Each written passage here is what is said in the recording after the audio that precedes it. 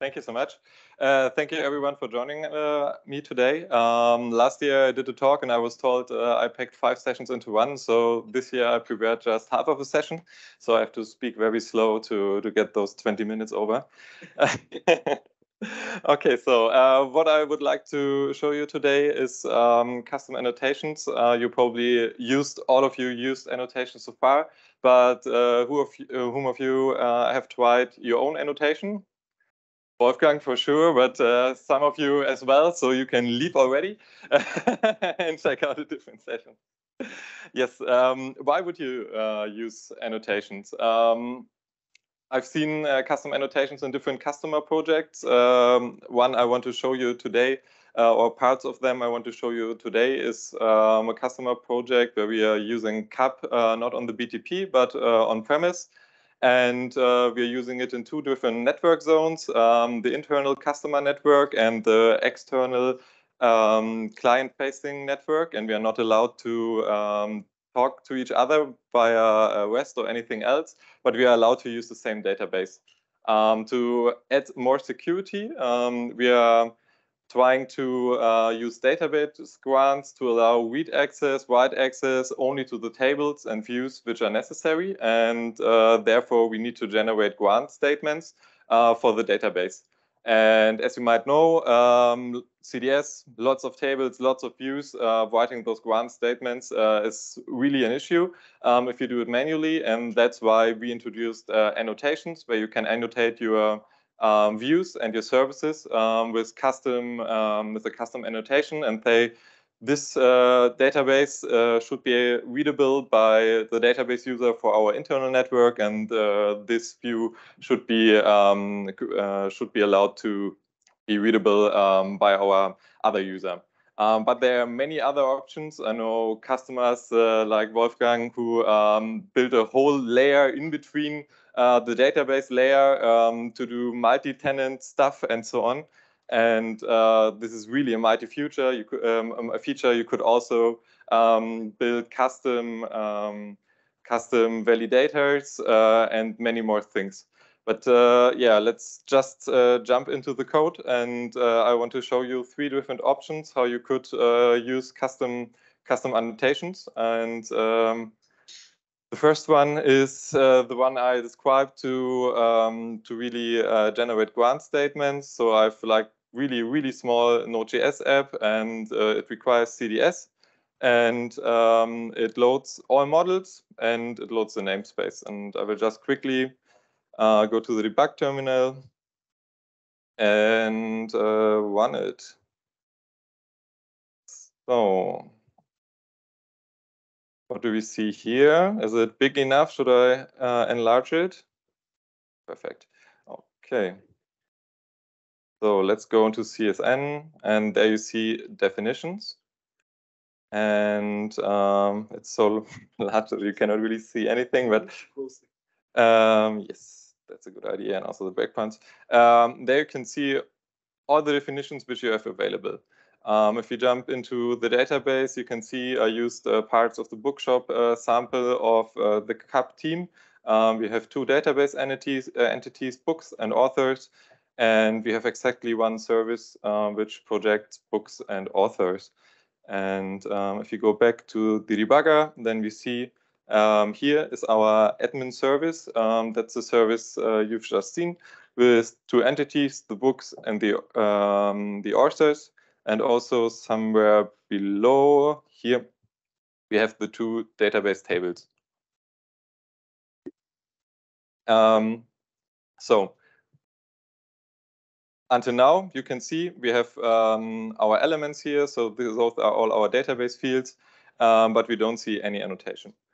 So let's jump into the schema, and oh, I don't want this. And add a custom annotation here. Let's add a recap 2023 annotation here, and maybe create an array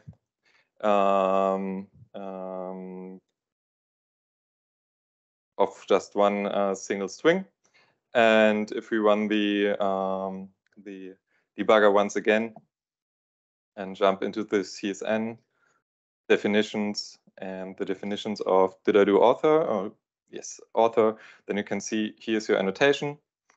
And what you can also see if you go into the service author, that you can find your annotation here as well, because it is a projection. What we can do then is to filter our entities, because in my example, I want to have all database tables, so I can create grant statements like grant read to table, the name of the table, and then the user. This is probably there's a better way to do it, but I did not find a better way. So what I'm doing is I'm filtering all definitions for entities, and I say if it starts with my namespace, then it probably is a table. If it is of type entity, it does not start with my namespace and it does not start with SAP, then it's probably a service entity, a projection, something like that. So something which will end as a view in the database. And if it's this type service, then it is really easy, then it is a service. And after I filtered all of that, I'm then free to do some custom stuff with that. In my case, I'm just calling generate SQL function, which generates my database grant. So I will just quickly copy everything in here to the grant generator. It's really an easy function, just creates a string template. And let's go over. And here you can see those are my grants for my tables. And if I now say I want, let's say, create and delete grant for recap Quadrio books, then I use my custom DB grant annotation, jump into my schema CDS, jump into my book, and I can here just say create and maybe delete. And run it again, and then hopefully, yes, we have create and delete here. So this is one option how you could use it if you want to generate something which is kind of independent of the workflow or the lifecycle of your application. The second thing I think I want to show you is how you could do something on load. So if you have a server.js and imports the CDS, you can register an onloaded handler. And I will just at a breakpoint here do CDS watch. I don't need the breakpoint because it is a debugger statement. And then once again, you can see you have the model and you have the definitions. And this is something, if you joined the keynote this morning, you saw on one of the slides of Daniel that he had the new CDS plugin architecture, and that's exactly what he did with the audit logger, I think, or the changelog. He added a new custom changelog annotation, and this sample it is not custom anymore because it's provided by the CUP team, but he used this on-loaded hook to go through the model definitions. He just looped over all the entities, checking for an changelog attribute, and if it is there, then he changes something in the model, and it is available to you during the runtime. So it is really mighty tool which may help you to provide new functions to your model. And then the third step where you could use it is your services. So let's say you want a new validation. Let's say your book stock price is really special, and you add a new annotation, better check twice. Let's remove that one here so it will not start every time. Then we can go into our service, JS, a little bit smaller. Register a new handler, for example, a before handler, which goes into every single, which registers for every single event. And then let's open.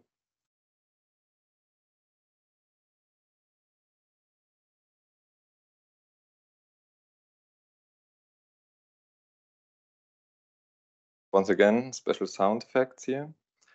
Check our request, and within the request, we will find the target. There's our target, and the target holds the model of the current entity. And you can see our custom DB grant here. You can also see the elements, which are all of the fields we have, and there also is the stock. And as part of the stock, you find our new annotation, better check twice, and you could now do something with this. Maybe we do a request.target.elements, I think, request.target.elements. Then loop over it, object, entries, and then for each element, and then we could check if element has our new entity, which is at better check twice, and we could now have our custom validation logic here. And this would then automatically work everywhere where you use the better check twice annotation. Yes, so as I said, this time I only prepared half of the session. So I'm already done, but I would be interested to hear how you are using custom annotations, and maybe also hear if you have some ideas now how you could use it in the future. Thank you.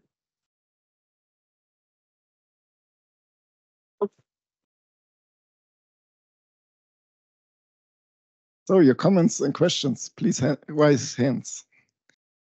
Maybe Wolfgang.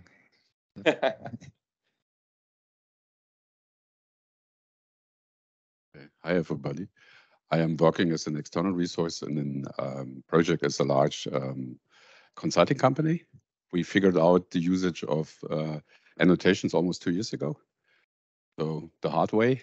And we use it for creating various elements in our deployment process.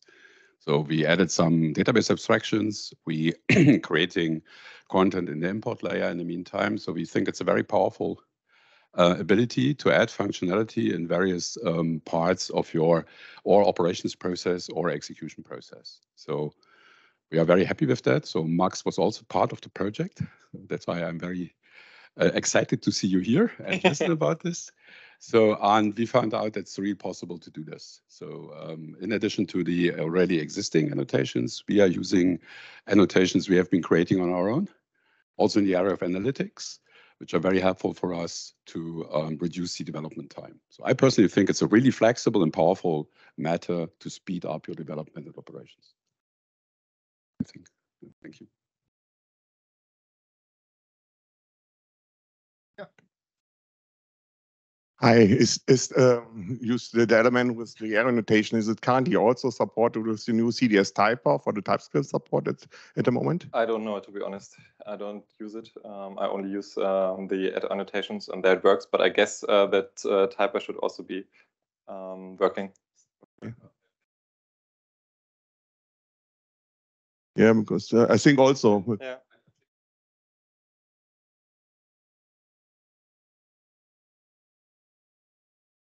Okay, sorry. So my assumption would be that TypeScript would support this. I'm not sure. We didn't test it yet for 2 reasons. At first, there's a specific syntax, which is usually not part of the TypeScript syntax. So it could be ignored by the compiler, but listed in CSN. And if the TypeScript environment is supporting CSM, you may be able to find it there as well. Not sure. We didn't test it yet, but the expectation is yes, it could happen that it works.